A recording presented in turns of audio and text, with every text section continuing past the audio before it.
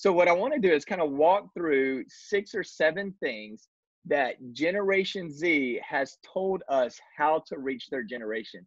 So almost this topic is really, which I love and excited about, it's how to reach Generation Z in their own words. It's them telling us how to see them, if that makes sense. All right. So let's kind of walk through that. I'm going to, if I can here, I'm going to share my screen with you, and I'm going to walk through kind of like a PowerPoint presentation that we shared.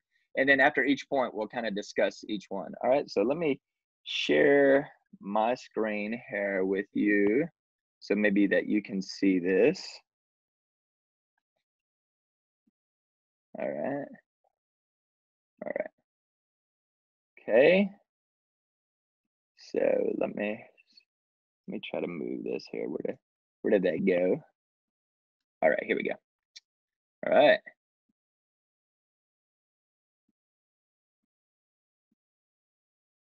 Okay, can everybody see that okay? Can everybody see my screen okay? All right, cool. All right, I'll come back to these things at the end. These are some free resources for you. Let me come those to the end. All right, so things we need to know about reaching Generation Z with the gospel in their own words. All right, the first thing I want to share is this, is everything that's being said about the current next generation are the exact same things that were said about every other generation. All right. So I want to encourage you with this. All right. So what are some things that are said currently about Generation Z? Non-committal, mainly about themselves.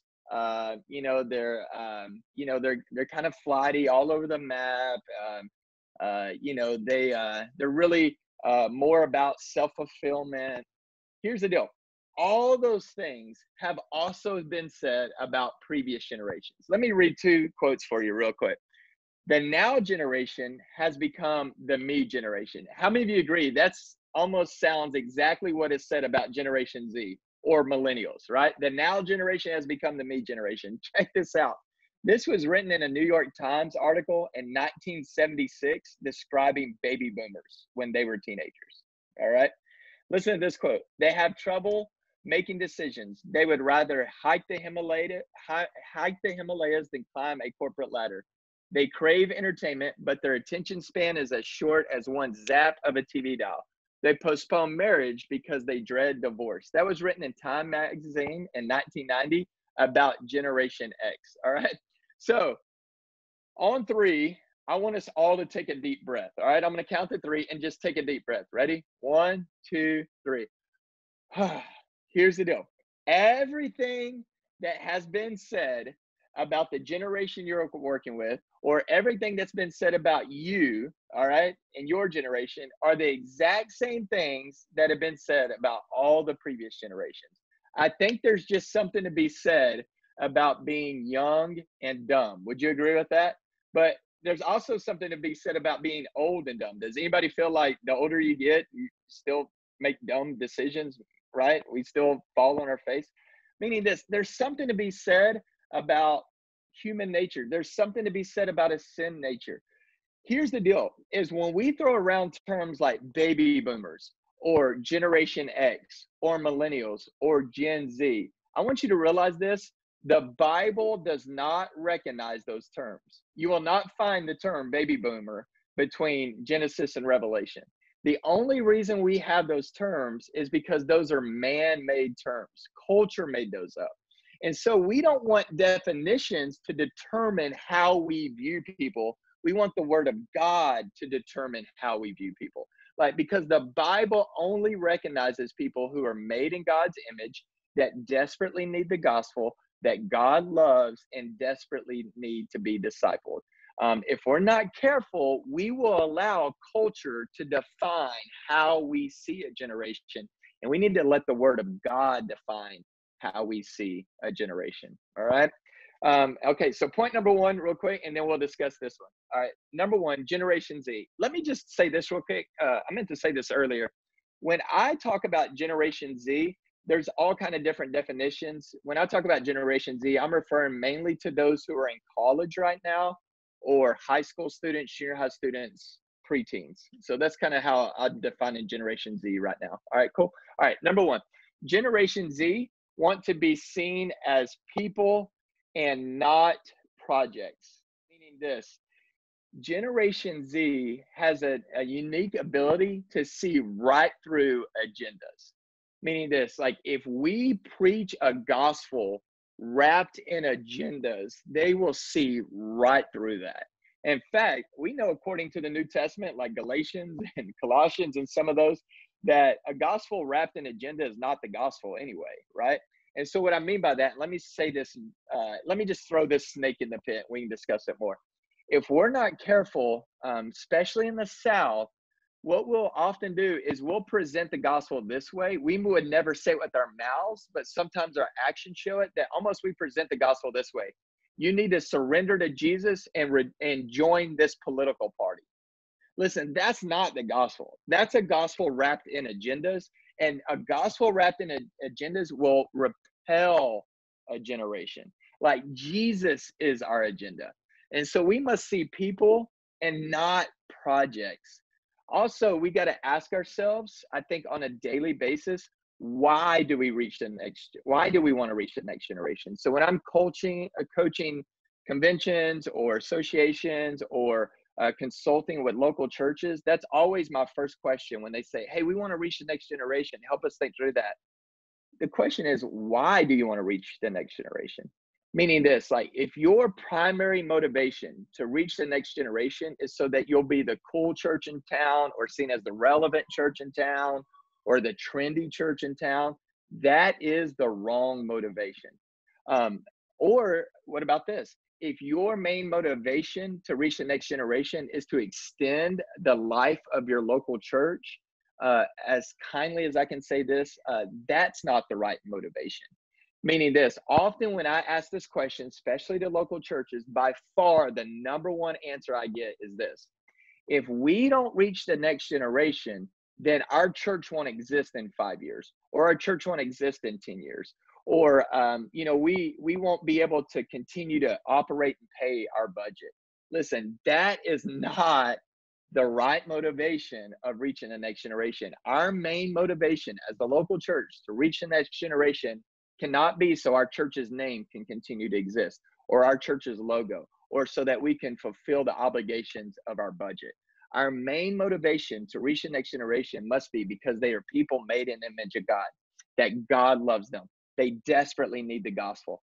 That is why we're here as the church, to advance the gospel, and that they desperately need to be discipled. And here's what I promise you. If you're about reaching people, if you're about sharing the gospel, if you're about dunking people in the name of Jesus, and you're about making disciples, then all those other things will take care of themselves, like the life of your church, God providing the resources. So what is our main motivation for reaching the next generation? It can't be to see them as projects. It must be to see them as people, meaning you see them the way God does. All right. First one out there. Would love any thoughts on that. Comments, questions, criticisms, critiques, any discussion on that before we move on to the next one?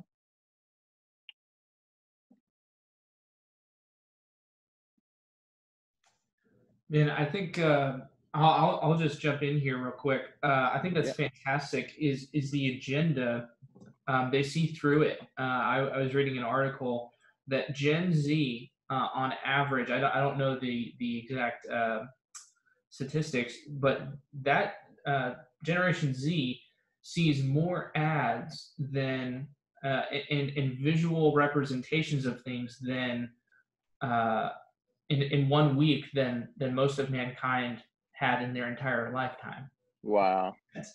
Like they see so many advertisements, so many things telling them you need this, you need this, you need this, and if we are if the local church is presenting if we're presenting ourselves as another ad, as another agenda of like, hey, come be a part of our club. Now we obviously want them to become part of the family of God, but I think it's spot on. They see agendas because they see so many advertisements, they see so many things on the internet that they can spot something fake, a mile away. Yeah. Yeah, I agree. I agree 100%, John. In fact, when you, especially with a young adult, college student, high school student, when you ask one of them, why don't they go to church, or why don't they follow Jesus? The ones that are unchurched, very rarely does it have anything to do with the Bible. Very rarely does it have anything to do with scientific reasons. It's usually some point of hypocrisy they point out, or some area where they've been hurt, or just some area where they see our message doesn't reflect the message of the Bible, or they see our life does not reflect the message we preach. Yeah, man, I agree 100%. Yeah, yeah. Shane, what's up, man? So I Hey, serve with Matt, good seeing you, preteens. bud. Yeah, Yeah, good to see you too. I serve with preteens, and I feel like a lot of times it's like, hey, come to this event. yeah, This is our preteen version of D Now. This is our Adventure Week, our VBS. This is our camp. When you come to these amazing ministry events, you're going to be discipled. You're going to hear the gospel and have an opportunity to come to faith in Christ. However, we are advertising programs for the sake of their discipleship, for the sake of their salvation. We don't want to sell them anything other than Jesus. So how do you balance that without seeming like, oh, they're just trying to get me to go to stuff? But ultimately, we want you to go to stuff so that you can come to know Christ and be discipled and get plugged into the local church, and you can bring your friends and so on and so forth. yeah. Man, that's great, man. Yeah, yeah. Because I mean, the last thing that any of us, no matter what our age is, we don't want to be sales pitched. You know what I mean? You know, and so I think the best way to do that often is, Matt, is really through celebration, meaning this, like, celebrate the right wins. And when you're celebrating stories, then people go, oh, here's the why. Here's the why I should come to the building for this. Here's the why I should be a part of this. Meaning this, my mentor told me this whenever I was a senior pastor of a church, and gosh, I saw it. He said this: whatever we celebrate the most is what we're intentionally or unintentionally discipling our people to believe is most important. So let's be honest. What do we usually celebrate the most? Nickels and noses, right? We celebrate attendance. We celebrate how many. We celebrate the giving, the offering, the budget. So when that is the constant thing we're celebrating, that's what we're discipling our people to believe is most important. If we really say that discipleship is most important, and evangelism is most important, and missional living is most important, then those are the stories we should celebrate more than any other. You know what I mean?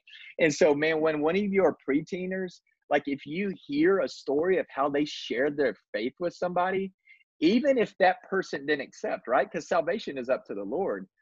Obedience is what we're called to. So, man, if you hear that, celebrate that, with permission, make a testimony video of that, celebrate that, because what that does is that it says, oh, what we're doing here is important. And numbers, it's not bad to celebrate numbers when numbers are tied to souls, because God cares about souls, right?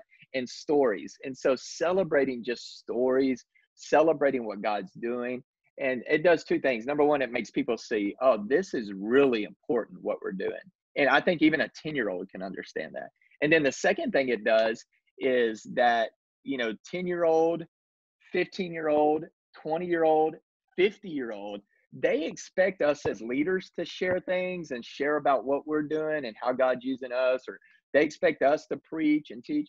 But then when one of their peers do it, they go, wait a minute, right? Like my 13-year-old, she expects to hear her youth pastors talk.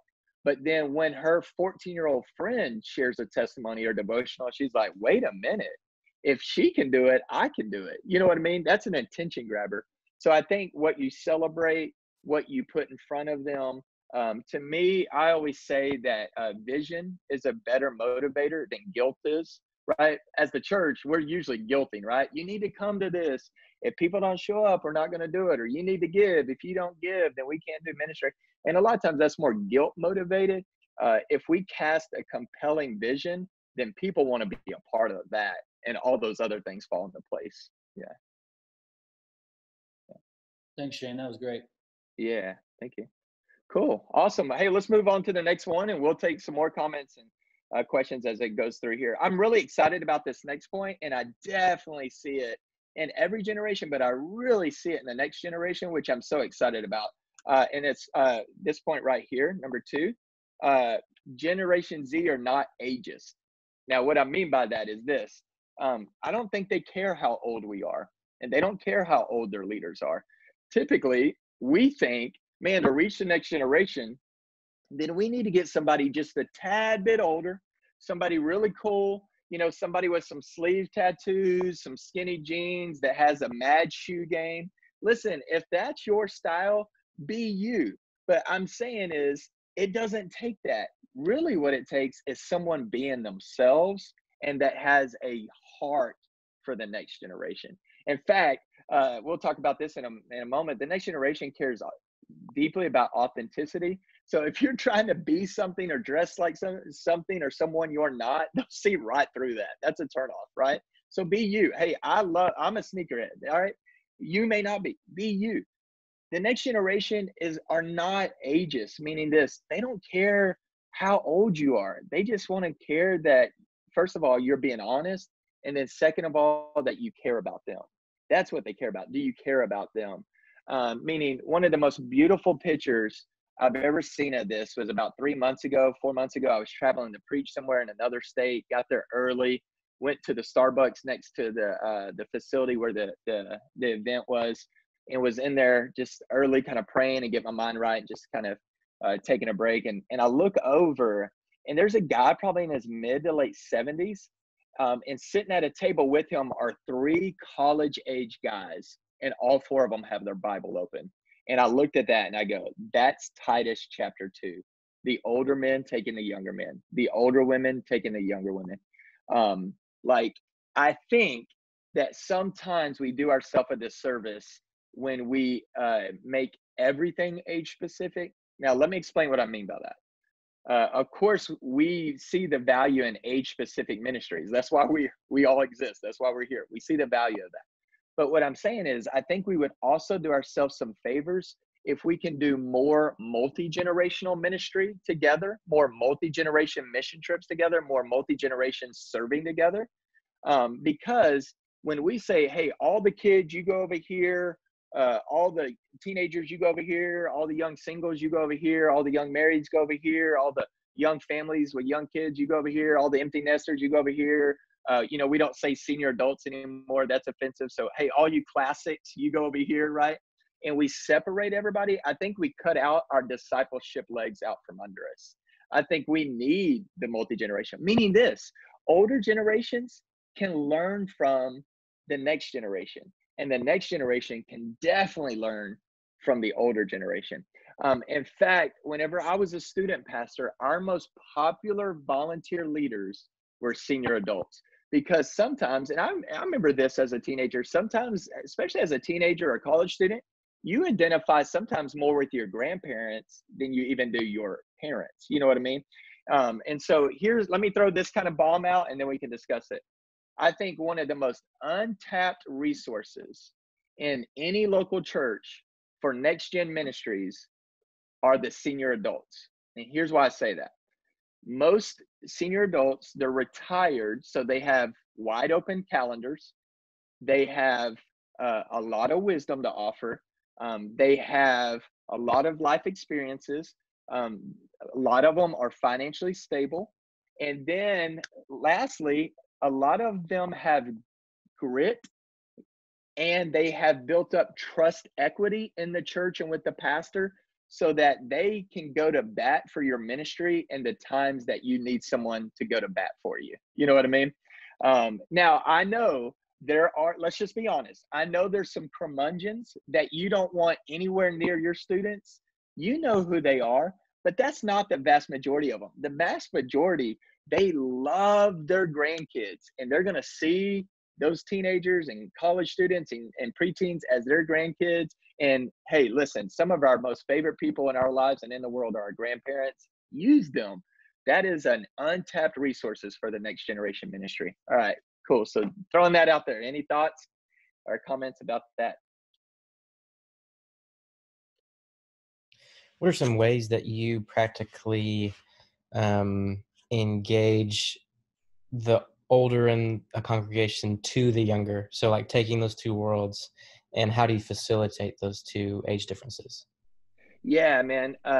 Yeah. So, gosh, I think, you know, it's the word that we love to use a lot at NAMA stuff. It's almost like structured organic, right? Structured organic, meaning this, you provide the atmosphere for them to connect and then let the relationships organically happen. And so what I typically, like what I would do as a student pastor, is I would go into those Sunday school classes. I'd have somebody else teach, or right, or you do the main, and then however your setup is, maybe you do the main teach, and then they all go to their Sunday school classes or small groups or whatever. And then I would set up a time with those leaders and say, hey, can I come in and just share with you our heart for student ministry, our heart for the children's ministry, our vision, what we're doing, and then share about opportunities for you to be involved. Man, so you almost go on a recruiting, you go after some recruiting, and then provide, say, hey, maybe the first thing you do is maybe come to, would you commit to come in for a month to our Wednesday night gathering? Or would you commit to coming to 6 weeks to this? Or, hey, we have this event coming up. Would you come and help serve food at it? And then just watch those organic relations take place. So that's what I mean by structure. You provide the landing ground for it to take place. And then I would let the relationships organically, happen. Yeah. Well, that's great. Thank you. Yeah. Yeah. Great question. Cool. Yeah. Any other thoughts on the ageist mindset?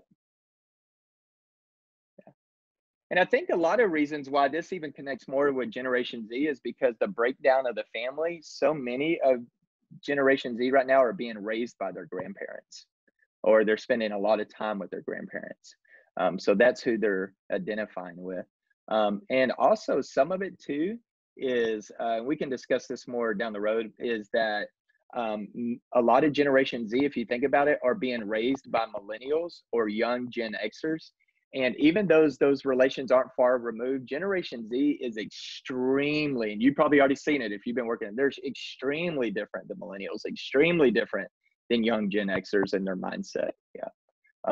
In fact, some would say it's almost like cyclical, to where some of the mindset of what the baby boomers thought, how they perceived the world when they were younger, is very similar to how Generation Z perceives the world now. And so there's kind of some natural connections there. Yeah. Yeah. Awesome. All right, let's move on to the next one real quick for time's sake.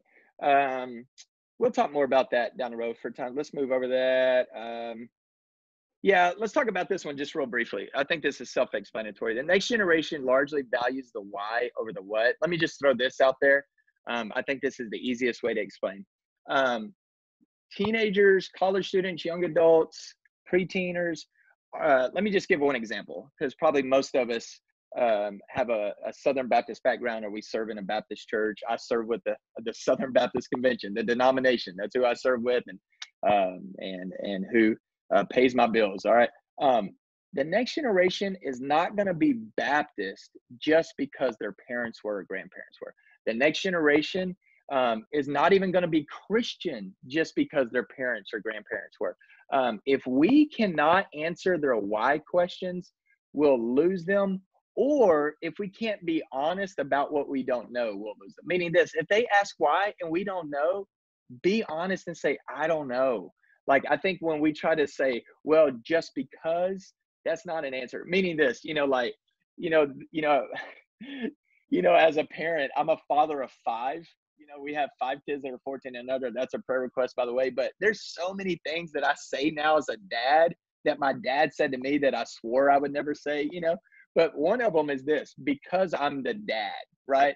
They go, why? Because I'm the dad. All right. So I say those things. But what I'm saying is, if we take that same approach in the church of going, and they say, hey, why do we do that? And we just go, because that's the way it is, or that's the way we've always done it. And we're not really explaining, that repels a generation. And if we can be honest, I think this is a safe place to be honest. Sometimes the reason we don't like those why questions is because we don't know the why ourselves, right? It's something that's been done, or we're forced to do it, or it's an expectation on us. So I think we have to understand and be able to communicate the why questions. And let me say this too: we need to be able to respond in kindness and patience and understanding. if I'll be honest, sometimes as the local church or the body of Christ, we are not good at responding to those why questions because we almost get offended by them, right? And we take them personal and we respond in anger. And I think that repels a generation too. And so we need to explain the why. Also in this, let me say this too, Generation Z is the least religious generation we've ever seen. Meaning this, now that they're in high school and college, there's a lot more data that's come out. Last fall, Wall Street Journal put out a very eye-opening poll. And the poll said this, less than 30% of Generation Z says religion is important to them. Now, hear me, not even Christianity, just religion at all. So less than 30% says religion is even important to them.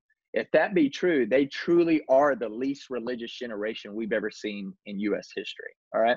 So when we're explaining and teaching and speaking, we need to be careful about all the religious jargon we use. I remember when I was a Criswell student, I took Dr. Street's personal evangelism class, and we had to give our personal testimony, and he would not allow us to use any religious jargon. Anytime we did, he'd stop us. We'd have to pull it out, meaning this, like, hey, we can teach principles of justification, redemption, reconciliation, propitiation, but we have to explain them all. In fact, those are big fancy words. We even need to explain. If we're going to use the word grace, we got to explain it. If we're going to use the word mercy, we got to explain it. Meaning this, you see now a truly post-Christian generation that is a result of a post-Christian culture. I know it's hard for us to wrap our mind around that in the South, but it's even happening and changing in the South. So like even when you're preaching and teaching and you go, hey, remember the story of David and Goliath? Chances are they may say no, right? Because fewer and fewer teenagers have grown up in the church, fewer and fewer young adults, fewer and fewer college students, and it's going to be more and more so that way. So meaning this, it's an opportunity for us to truly teach God's word, Genesis through Revelation, and explain it all. I'll tell you this, just in my own story, in my own journey.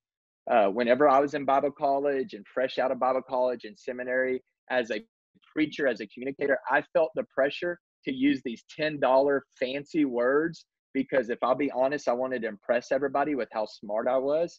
The older I get in ministry, the more experience I have in ministry, I truly found the most intellectual people have a unique ability to explain deep theological truths in a way that the sixth grader in the room can understand.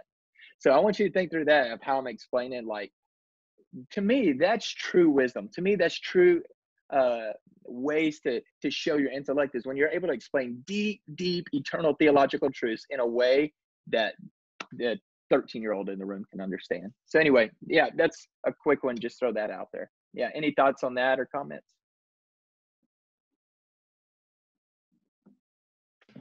Is this something? So when you say they value the why over the what, is this something that you incorporate pretty heavily in your preaching and teaching ministry? Yeah, man. Yeah, I think So I've started asking more questions in like how I build a sermon. Used to I just wanted to make these kind of like truth bombs, truth statements. Now I'm asking questions, and it's even way that the way that I read the Bible is even differently. Like there's two ways to read the Bible where you try to see yourself in every story. You're the hero of every story, or you read the Bible in a way that God is the hero of every story. And so I started asking myself as like, okay, like, what was the original? I mean, these are all things we learn in hermeneutics, right? What was the original intent of the author? That's a question. What did God want people to know and the Holy Spirit want people to know 2,000 years ago? I think explaining that, like, here's the context of 2,000 years ago, and then being able to answer the question, like, what does that mean today? And then I always ask these two questions of myself, and this is even in like journaling and personal Bible studies, like, what does God want me to know about him from this text? And then what is God calling me to do from this text? And I think just answering those questions, man, and even building your sermons like that will just naturally connect more. Yeah.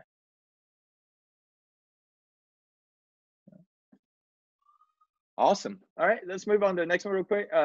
Yeah, here's a good one. For time's sake, Generation Z do not want to be seen as the future of the church. Now, let me explain what I mean by this, because we say this all the time, right? We always tell them, hey, you're the future of the church. You're the future of the church. And I know what we mean by that. Usually when we say, hey, you're the future of the church, what we mean is like, hey, you're the future leaders. You're the future influencers. This is important. Do the work now. Be disciple now. Take some time to learn now. And yes, on some levels, they're the future of the church. But let me talk theologically about this. Like, according to the New Testament, if you've been bought by the blood of Jesus and the Holy Spirit of God lives inside of you, you're not the future of the church. You're the church right now. You have a calling now. You have the Great Commission on your life now, the Great Commandment on your life now. You are the church right now. So that means, hey, our friend that works for preteeners, that 10-year-old who's been truly born again, they are the church right now. That 16-year-old, that 20-year-old, that 13-year-old are the church right now.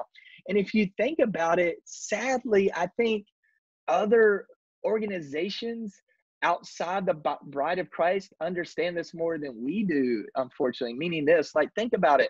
There's 14-year-olds that are creating their own brands right now.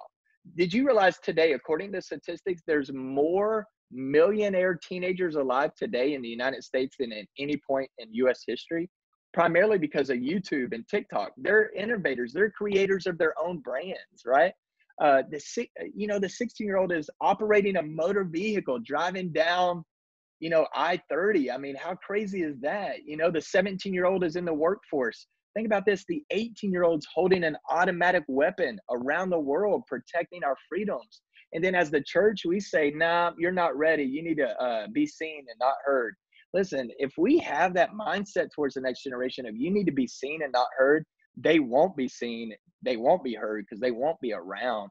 One thing about Generation Z is they don't want to be spectators. They want to be participants, In fact, I think that's why so many student ministries are struggling right now with digital. But we think, well, they're digital natives. This should be easy. Well, they don't want to just sit and spectate. Even when they're online, they're active and participating, right? They're playing video games. They're liking, they're commenting, they're sharing, they're talking to their friends, right? So how do we mobilize the church to be the church? Meaning this, how do we help the next generation realize they're the church of the day? Meaning this, hey, if all those things can be done when they're teenagers, then they can serve the bride of Christ. I would say this, typically we go, well, a generation's not ready. I would say this, I think it's proved that we don't have a generation problem. We have a discipleship problem in our church. Also, I'd say this, like, they're gonna mess up. So like, empower them to serve, empower them to be the hands and feet of Jesus, but also give them a safety net of grace, knowing that they will fail, they will fall on their face, they will mess up, they may not do it near as good as you. But aren't you glad that people operate in grace towards us? Anybody still make mistakes, even as a leader? Anybody else make mistakes and mess up, right? So we got to find ways to serve. In fact, one of my favorite situations to walk into is when you walk up, when I walk up to a local church on a Saturday or Sunday to preach, and there's the 15-year-old greeting next to the 60-year-old at the same door, handing out bulletins, greeting and serving together. The next generation want to be seen as the church right now. So let's empower them to do that. And I would encourage you with this. I think this also adds some sticking power to where I think teenagers will stay connected to the local church after they graduate out of student ministry if they've already been serving in the local church. Meaning this, right? There's that statistic that we all hate, the 70 or the 85 or the 62, whatever statistic you read, drop out of the church after student ministry, and then they may come back. They may not. Some percentages do come back, some never do.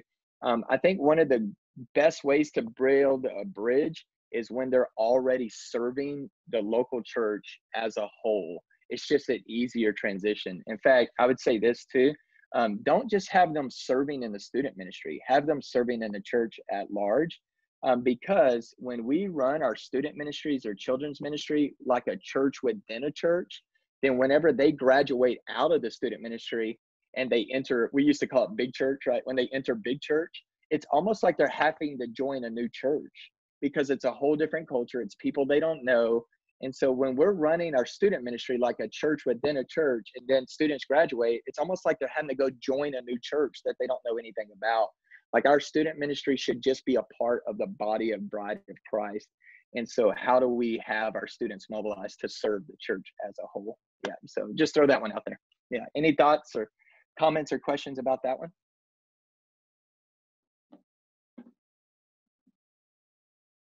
One of the things that we've seen take off in our student ministry is we do through all of this COVID time, we've done daily devotions on our Instagram, and we've turned that over to our student leadership team to do a couple of them. And one of the biggest stress pieces for some of our team in the student ministry has been, well, what if they say something wrong? Let them take ownership. And we've seen the viewership go up like 5 to 6 fold on the days that the students take it over versus myself and the girls minister take it over. I love that, man. That is so good. And hey, I want you to know that's a commonality across the board. Student ministries and churches that are using their students to do those devotionals and share the testimonies, same thing has gone way up. You know, it's kind of like I shared a while ago about my own personal teenager. Like when she sees something from one of her youth pastors, because we're a multi-campus church, she's like, oh, that's good. But then when she sees it from one of her friends, it grabs her attention. Like it cuts through the white noise of social media. Man, that's awesome, brother. Yeah, that's great. Yeah. I love that, Drew. That's so encouraging. So how do you have them send you like a pre-devotion and you kind of just say, hey, that was a really good stab at it, but like the Bible actually doesn't say that. Like how do you address, I guess, I mean, even Drew and Shane, how do you address maybe some doctrinal errors or you know, totally misinterpreting that scripture, and you know, you say it in love and you're kind and you're understanding, but you also want to give them another shot. Yeah. Drew, what do y'all do? Through COVID, He Reads Truth and She Reads Truth app has given church subscriptions away for free. And so what we did is we've got a church subscription. It's for our size church. I think it's just one size fits all, I think. But it's like $70 a month. And so, but during this free time, we just ask all of our students, hey, sign up to do a certain series that we're doing. We're wrapping up. This is the gospel.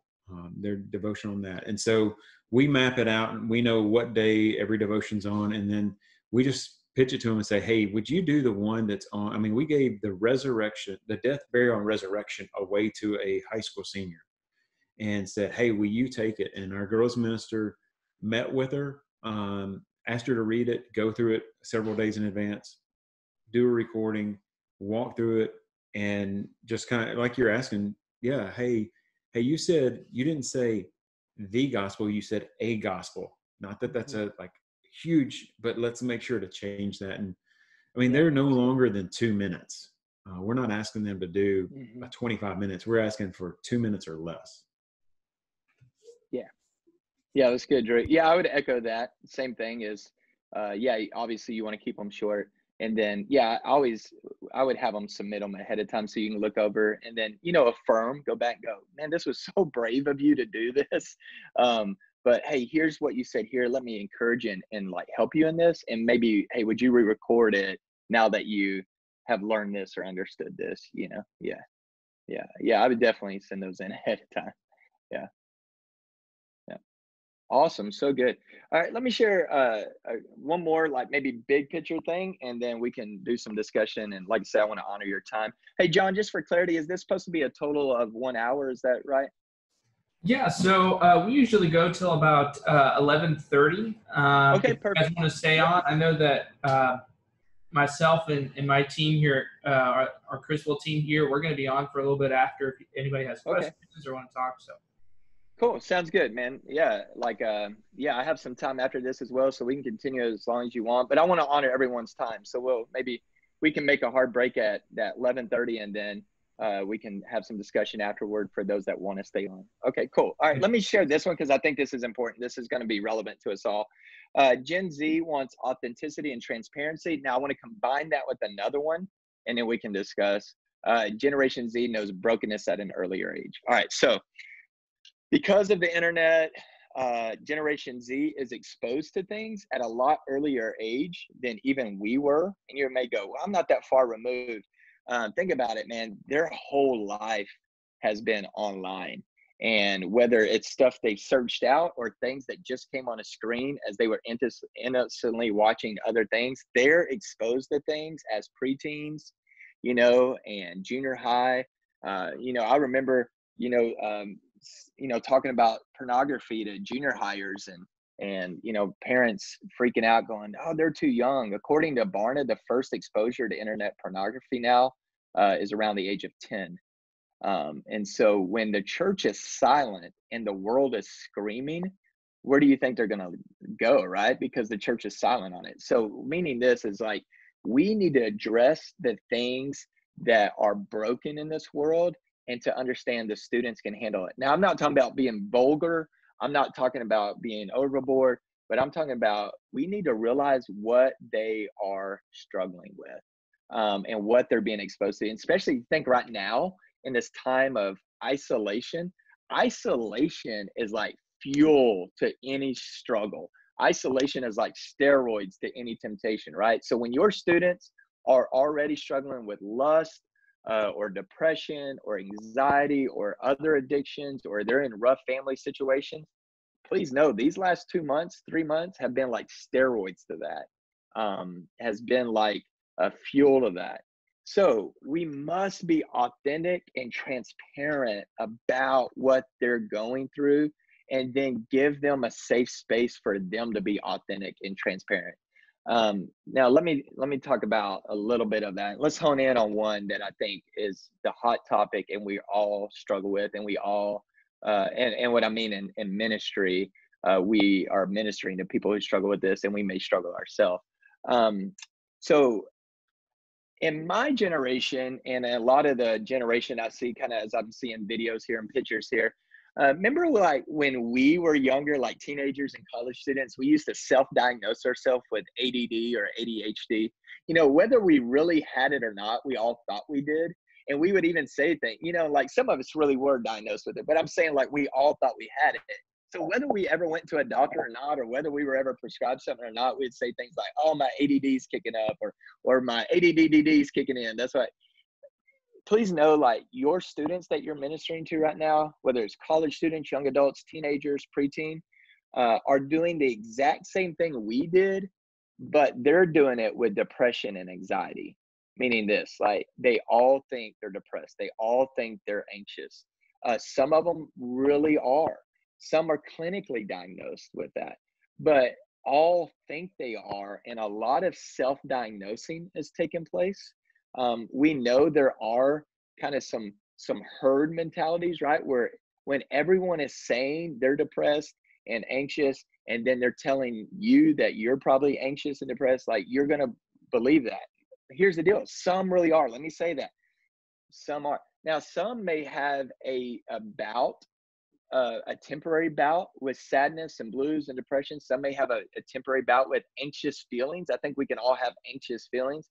But that doesn't necessarily mean that is your identity and how you're defined. So let me throw this out there. I think every student ministry, every young adult ministry, probably even preteens, in their discipleship process needs to make a part of their discipleship journey how to have healthy views of emotions in light of the gospel. Meaning this, the next generation is a emotionally charged generation.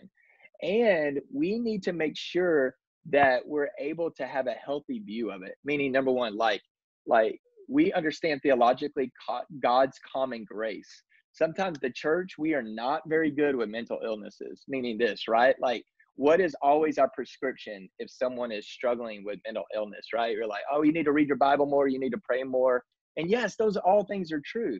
But we also need to see it as like, if God uses therapists and Christian counselors and maybe medicine for a short time or whatever, if God uses those things, he's still getting the glory.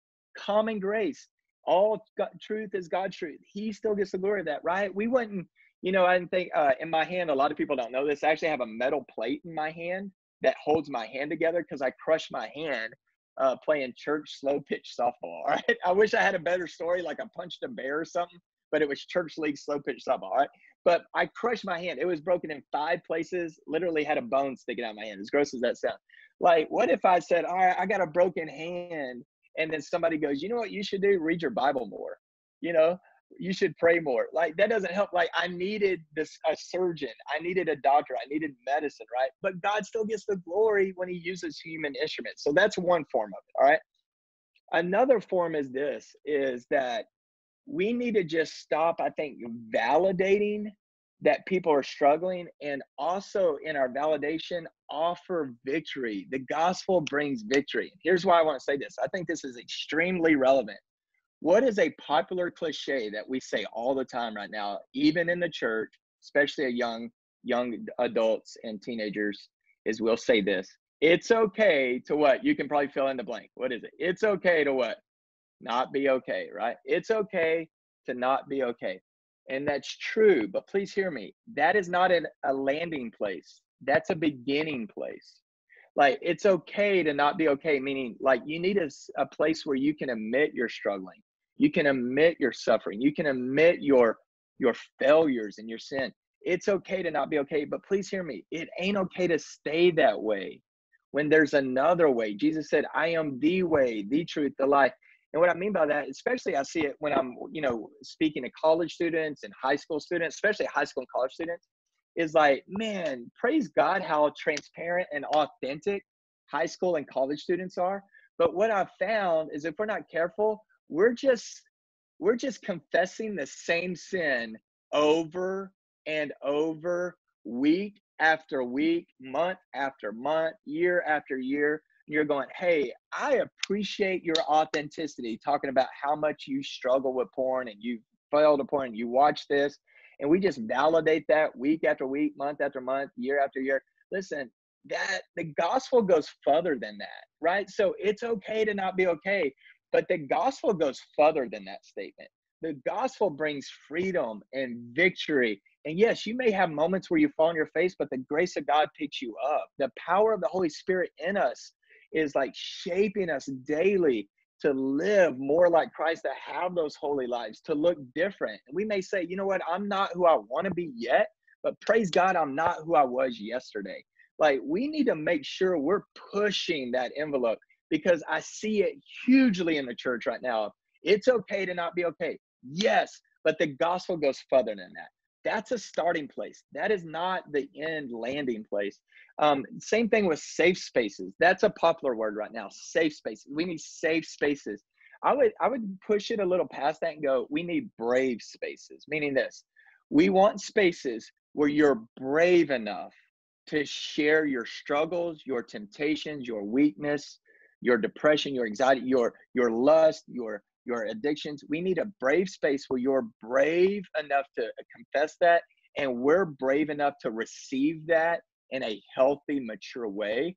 But we need a brave space to say, hey, but we want you to be brave enough, to allow the Holy Spirit to work in your life, to walk in victory and freedom and holiness, that we would be holy because God is holy and he's called us to that.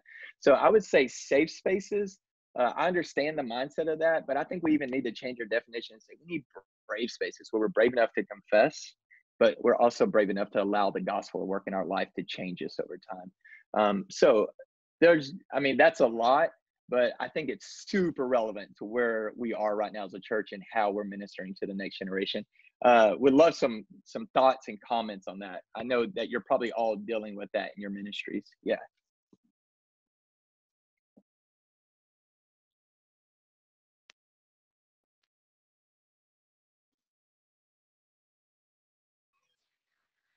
Yeah, I really appreciate the distinction between safe space and brave space, and just calling our students to more in victory in Christ. I just really love that. One of our, we use Orange.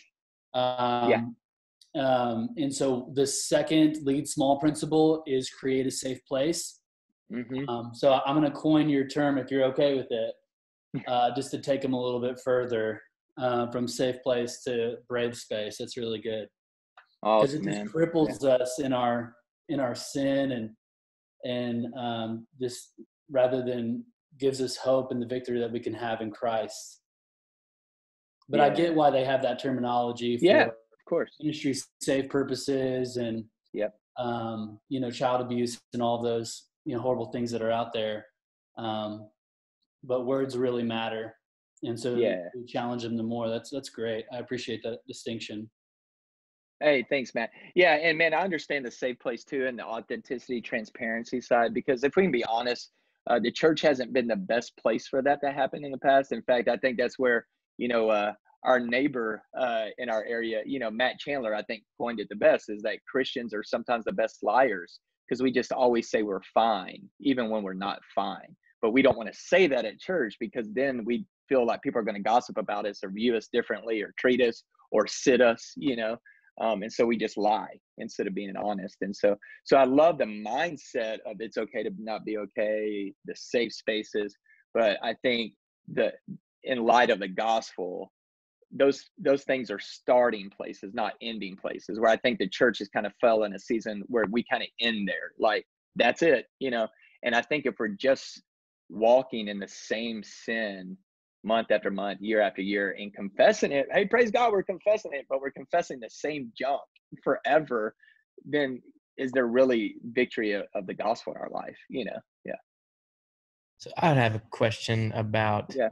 students who are hard to engage in that conversation. Not they're not on the confession side, but they're on the side of, you know, being in front of their computer most of the day, especially right now in Yeah. being at home.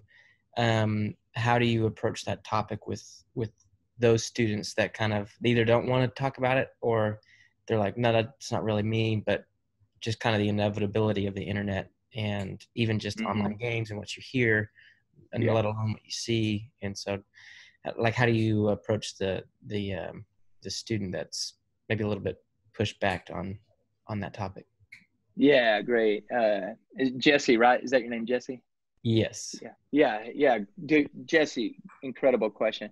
I think as leaders, the best thing we can do is cultivate an environment to where that is okay to talk about and normal to talk about. You know what I mean? Where we cultivate an environment where we truly are carrying one another's burdens. And so people feel at liberty to be able to share and be honest about what they're struggling about. Because I don't think we can force people into it or push people into it or drag it out of them. You know, I think we cultivate an environment where that is okay to take place and it's spirit led. I would say the other side of that too is one of the things I wish I'd have done, and then part two, we'll talk more about this. So this is really a part one and part two. Part two next week, we'll drill down on a lot of these, and I want to share some more things about the way we can approach our summer. So same place, same time next week. That's kind of a commercial. But how do we get our parents and legal guardians involved more in our ministry? Because the best way that's going to happen is by being teammates with the parents. Because think about it, at the most you have them an hour a week, 2 hours a week, 3 hours a week. And if they go home and their parents are okay with them being in their rooms with the doors locked, sitting on the internet all day, there's probably very little you can say that will be able to overcome that hill. You know what I mean? It's got to be a work of the Holy Spirit, but man, it helps when we can team up with our parents and legal guardians. And so we can drive in on that a little more next week. In fact, when people say, hey, Shane, if you could go back and be a college pastor or a student pastor, next gen pastor in the local church, what would you do differently? And here's what I'd do differently. I would almost split my time in half, where half my time would be focused on the students themselves, and the other half of my time would be focused on discipling, equipping, empowering, and mobilizing their parents, legal guardians, or whoever they're living with. Because here's the deal, like I said, we have such a little time with them. And if we can equip and empower those who they're going home to, that's only going to be a help, right? And at the end of the day, according to the family structure biblically, the parents and legal guardians should be the primary disciple makers. They're their kids' primary pastor, not us. So at the end of the day, when they go to church in a perfect setting, I know it's not always perfect. When they're going to church or they're going to your student ministry, it should just be affirmation of the things they're already living and experiencing and hearing at home.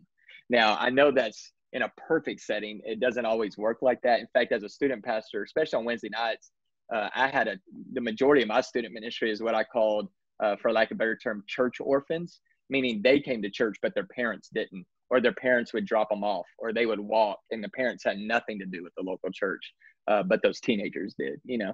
So how do we get better at equipping the parents who are involved in our churches and are involved in their kids' life? Because that's only going to help in their long-term health, and it's only going to help our ministries, you know. But we can talk more about that next week. But that's a great question, man. Yeah.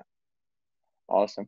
Hey, well, I see it is 11:36. I want to honor everybody's time. I can stay on for about another 20 minutes or so. So I'd love to stay on, discuss more, talk more.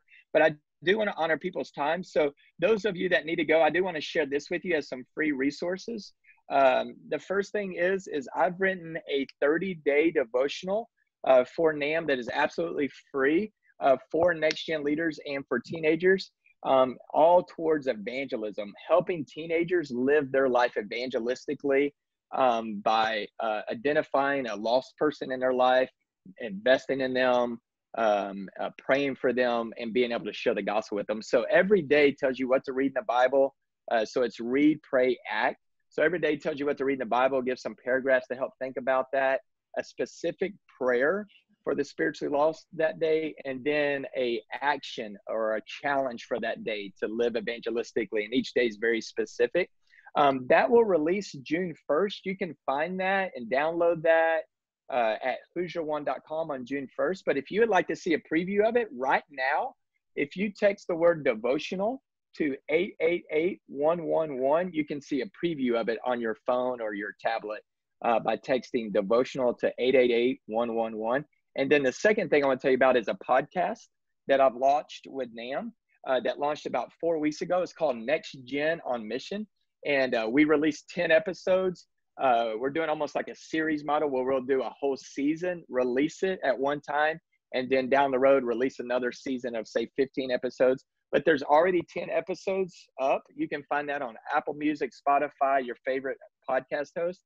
And basically, I just have a conversation with a leader from 20 to 25 minutes, all about reaching, discipling, and mobilizing the next generation. It's also something for the next generation themselves. So each conversation will have some questions or some thoughts that are geared towards next gen leaders and parents, but then there will be some 2 or 3 questions geared towards the next generation themselves. So it's really a resource for you, your parents, your students, and absolutely free, called Next Gen on Mission. This first season is some conversations between me and JD Greer, Ben Trueblood, Madeline Carroll. She is the actress in I Can Only Imagine. She played Bart's girlfriend. Jeff Wallace of Student Leadership University, D.A. Horton and his wife. Greg Steer, Clayton King. It's just a great great season. For season 2, we've already started recording that. We'll drop that probably in September. But those will be conversations with like Jenny Allen and Jen Wilkin and Benjamin Watson and Carrie Newhoff and just so many others. And there are also conversations with pastors and student pastors who are actually on the front lines doing it. So anyway, I want you to take advantage of those. Those are some free resources for you. Yeah. All right. Awesome. Thank you so much, Shane, for that. And so just to let y'all know, we are going to stay on just for a little bit. So if you don't have to go, then we'd love for you to stick around. But I know that this is a busy time. So there is a question in the chat that I wanted to bring up right here from Drew. What is one resource that you would recommend to us to get our hands on for ministering about mental health to share with families? So Shane, I'll let you answer that. Real quick, I will say we have had a couple of our professors here at Criswell who are teaching our psych and counseling courses and degrees. And so I will be putting those videos up on YouTube very soon. I'll make sure to get those available to you, Drew, and I believe I have some contact information to you, so I can get that to you. And then Shane, I don't know if you want to.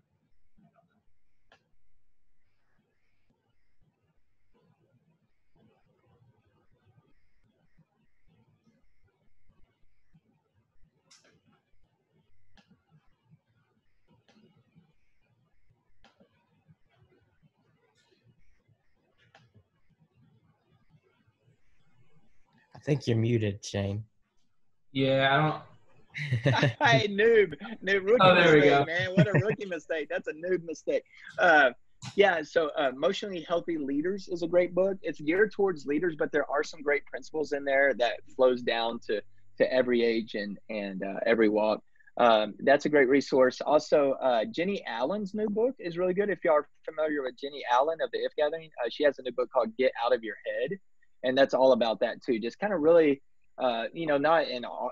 not self-help, not new agey, but that kind of just negative talk that we tell ourselves and self-criticism and honest, kind of that principle. But besides Satan, often our greatest enemy is ourself, and so that's a great resource. What I was saying when I was muted is there are some great resources already out, but I think it's just such a topic that's come to light even more and more so that I think you'll see more and more resources come out soon.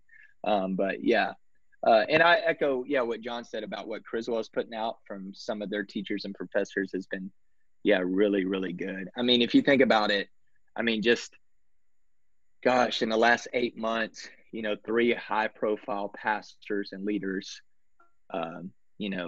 taking their own life. And I knew all 3 of them, 2 of them closely, and it's man, leaders are not, even protected from this. And so that's the one thing I would want to encourage those of you that are still on here as leaders is you're constantly pouring out. So make sure people are pouring into you. And in fact, I'll get into this a little bit next week when we regather again. But hey, here's an opportunity approaching this summer for solitude. I heard this 2 years ago, and it just came so relevant here recently of the solitude and isolation are 2 different things. Solitude is intentional time with the Lord and scripture and prayer and meditation that grows you spiritually. Isolation is unintentional time by yourself, where usually sin grows. So here's a great opportunity for solitude. Be intentional with it. Spend time with the Lord and prayer, scripture reading, meditation. Be intentional to spend some solitude with those people who are most important in your life.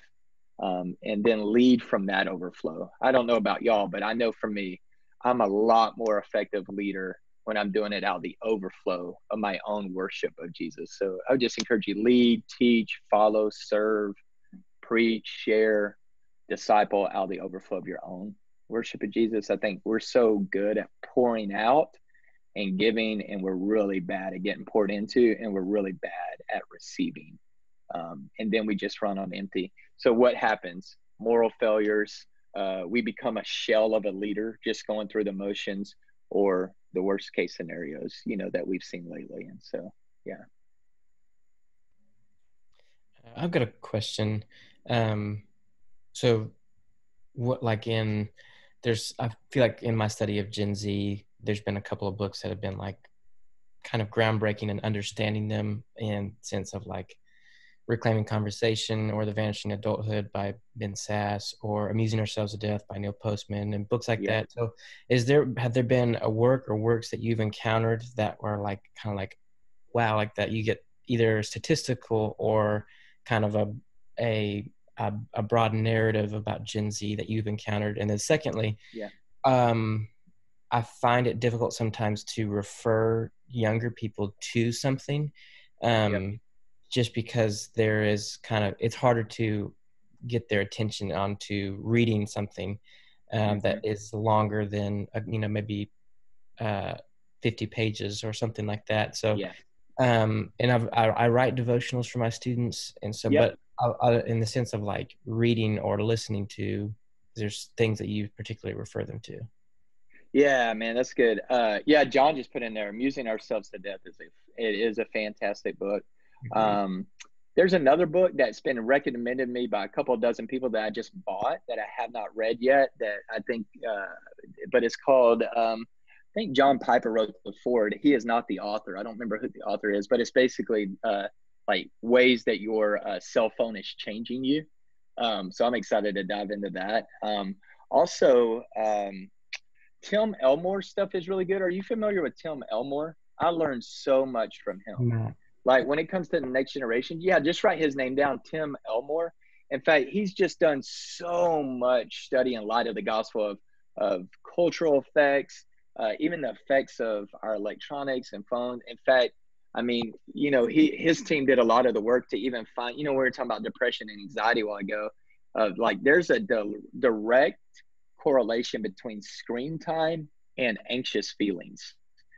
So, I mean, you think about like when the next generation is just constantly on screens, and that just drives up anxiety, you know? And so those are probably more for you and your leaders. For the next generation themselves, you know, a lot of times what you can do is maybe you have their ear. And so take those principles that you're learning and then put them in your words that's relevant for their context. I think sometimes what we need to do too, especially if it's online, is we go, well, they're online all day or they're binge watching this. Like, yeah, but they're binge watching like bite-sized segments, right? They're binge watching YouTube videos that are 2 and 3 minutes long, 4 minutes long. They're not binge watching a lot of 30-minute sermons. You know what I mean? So is there even some content that maybe you can put out that you're learning from these things for them? It's in your voice, it's relevant, but you're putting out 2 to 3 minute videos, a minute or less, you know, TikTok and those kind of things. So you think about it, their mind is being conditioned. Yes, they're online all day, but they're just seeing 1 minute video after 1 minute video, 2 minute video, 3 minute video, you know? In fact, I even know some leaders that are taking this time, even with their online services for students, to go, okay, hey, yeah, I normally preach 25, 30 minutes. Well, 25 or 30 minutes on a video seems really, really long, especially when you cannot control the atmosphere of the other side of that screen, right? Because they probably got other devices going, their siblings are running in and out of the room. So they're saying, hey, what if I take the same content, and instead of 1 30-minute video, it's 10 3-minute videos, or 3 10-minute, you know, or 10, you know, or 5 5-minutes, you know what I mean? And they're putting in same content, still same meat, but they're putting in more of the bite-sized chunks, you know. But yeah, Tim Elmore, probably my favorite book so far on like Generation Z has been called, I think it's called Meet Generation Z, by James Emery White. That one's a really good too. And my favorite, the whole book's good, but my favorite chapter in there is when he talks about how to communicate with the next generation. And he really gets in with some of that religious jargon stuff. Like, this is mind blowing. He was saying, like, you know, 20 years ago when we'd speak to young adults, it would almost be like Peter in Acts chapter 2, where now when we're speaking to Generation Z 20 years later, 30 years later, we need to be like Paul in Acts chapter 17. Meaning, what Peter, who is he mainly talking to in Acts 2, is talking to the Jews that had a concept of God. They had some concept of scripture. And so he's building off of that. Really, when we're communicating Generation Z, a post-Christian generation, we're more like Paul in Acts 17, right? Where he's in Athens and he's pointing out all the cultural things, and like, right, where they think all gods are the same. So he's pointing that out, and then he's preaching the gospel in light of that, but he's explaining everything along the way. And I mean, when he pointed that out, I was like, that's so true. You know, like 20 years ago, 30 years ago, there was a biblical basis that we could build upon in most people's life, living in a, you know, quote unquote Christian culture, or at least you know, like some version of that. But that's totally changed. So now we almost got to approach like Paul as a missionary in Acts 17, where we got to point out stuff in culture that is hypocrisy, or point out things in culture that is leaving them wanting more, and then explain God's truth in a way almost like they don't have any basis to build on. Like, we're teaching them everything, you know? And I was like, man, that is why super eye-opening, you know? What was the author's name on that? Yeah, James Emery White. Yeah. Is that, I saw you nodding your head, Drew. Is that the name of it? Is it Meet Generation Z or Meeting Generation Z? What's the name of that? Yeah, it's Meet Generation Z. It's yeah, did you read that? Did you read all through it? yeah. Yeah, it's helpful. Did you like it? I thought it was super. Not all the way helpful. through it. I'm ADD enough. I start 3/4 of a book. Yeah, that's it right there. But it's been very helpful. I've got it on audio too, and just kind of running through it. That's that one, and then the one you were talking about that they posted it is the 12. Yeah, that's it. 12 ways your phone is changing you, and that, I think that's good for not just Gen Z, but how's it changing us? So, yeah. And Tim Elmore, I've just got too many books. That's my problem. this one just came out in October. Awesome. I think Yeah. it is, Yeah, and I've it's heard a lot about that. it's a really great book. It's dense. It's very dense. Yeah. Awesome. Hey, And then love it. Well, great. Also, one that our pastors talked about a lot, and he gave me to read, is Faith for Exiles. Yep. Yeah, I Uh, just picked that up as well. Yeah, Mark and it's Matlock and 5 Cameron. ways. Yeah, Yeah. it's 5 ways the new generation is following Jesus into digital Babylon. Mm-hmm.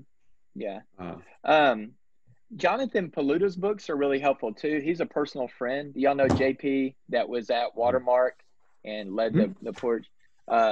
He's got a new book called Welcoming the Future of the Church. And in there is all about like ways to get, the next generation involved in ministry. And then there's a whole chapter that was super helpful of how basically they build messages that connect to generations. So he uses like a formula, a little bit like what we were talking about, John, of like he lays out basically a sermon structure and then builds sermons by answering questions that he knows the next generation is going to be asking about this particular text and how he kind of thinks through that, and then he's got a whole section about the transparency side of, like a lot of times we gloss over or we candy coat things, and that's not helpful to a generation. And I'll get into this more next week, but man, like when we're preaching to the next generation, remember they're living in a broken world that they know is broken. So I encourage you, like, preach the word and preach it like with boldness and confidence because they can handle it. When we as next gen ministries, often when we're doing, if we're not careful, these kind of life hack messages or these self-help messages sprinkled with some verses out of context, that's just white noise to the next generation because they hear that junk all the time. That's what they hear at school. That's what they hear from their parents. That's what they hear in culture, is this kind of self-help, life hack stuff. And so when they come to church and they hear the same thing, it's just white noise. But man, when you're starting to preach a text about like, depravity and like, hey, you know what, at the end of the day, no matter how many times your mommy tells you you're not that awesome, but let me tell you about a Jesus who is and how he wants you to live a fulfilled life. It's just going to come from somebody outside of self and dying to yourself and what that looks like, and his plan that's exceedingly abundantly better, but you got to get out of your way. It's not about self-help. It's about being saved and sanctification, discipleship. Then they're like, wait a minute. I don't know. No one's ever told me that before. Wait a minute. That's opposite of what school says and what culture says. So I think that helps cut through the white noise, So I say this, they can handle it. If they can handle pre-cal, they can handle doctrine and theology. Yeah. Fantastic. Yeah. We've actually had some of their staff do a session for us in the last couple of months, but Cottonwood Creek Baptist Church in Allen. Yep. Yeah. They are doing some awesome stuff. They have what they actually call it theology class every Sunday. Yeah. And these are, they have their interns, they have their some of their youth ministry team teaching, Bible college, seminary. We've even had some of our professor, a professor of systematic theology come out and actually speak to them. And it's crazy. These kids are hungry for deeper things. Man. And when they hear it, they're like, oh, this is cool. I didn't know it could be this deep. I thought it was platitudes, and it's not. Yeah. The gospel is great. Yeah. I agree with you, John, 100%. In fact, one of the most popular things, especially with I would say high school students and college students, once they get a little older, I'd say junior high too, but is like apologetics. Because they're so sick of hearing that all religions are the same, that all paths lead to God, that all God, you know what I mean? This kind of we almost take this participation trophy mentality towards religions too. They all get a trophy, you know what I mean? And they're so sick of that. In fact, right before all this pandemic kind of hit at the end of, or the first Saturday in March, OBU, Oklahoma Baptist University, put on an apologetics conference for college students and high school students. And they were like, man, 200 would be a win. And they ended up having over 700. And these students were so hungry for ways to defend their faith and prove God and what's the differences between religion. And then they had me come teach 4 breakouts over my book, 9 Common Lies Christians Believe. And they were like, yeah, like, how do I approach this topic that I hear all the time of follow my heart? What does the Bible have to say about that? Or believe in yourself, or God just wants me to be happy. You know what I mean? And they want to navigate through that. And I agree with you, man. Like, it is that theology, doctrine, apologetics. Yeah. Almost like, man, they're worn out on this kind of life hack, self-help stuff, you know? Yeah, they get plenty of that on Instagram. And Yeah. it's funny. I'm kind of at the very tail end of millennial, which I see a few of us are kind of in the same boat. But just going on Instagram for a long enough time, or TikTok, you see a lot of just how Gen Z thinks and what they value. And a lot of the things that you have said here, I'm like, okay, yeah, I see a ton of TikTok videos of kids with their grandparents, and they love their grandparents. They love making videos with their grandparents, you know? Yeah. Kids talking about, the things that they're starting. Like you said, they're making money, more money than I'm getting, but. Yeah, that's awesome, man. Hey, well, dude, this was good, man. A lot of great feedback. Hey, well, thank you so much, brother. And if you need anything this week before we get started or anything like that, just let me know. And this is fantastic. Awesome. Thanks, brother. Hey, man. And dude, like I've said it before, like, hey, I love Criswell, man. I love y'all's team. So even beyond next week, man, I always stand ready to serve you guys in any way you need me and my calendar allows, man. I want to be a part of what you guys are doing from now on. Yeah. That sounds great. I'll stand ready to serve you guys. Well, awesome. Thanks, John. Up on that. All right. Sounds good, brother. Hey, enjoyed it, man. Yeah, for sure. All right. Take care, bud. See you next week. Bye. Yes, sir.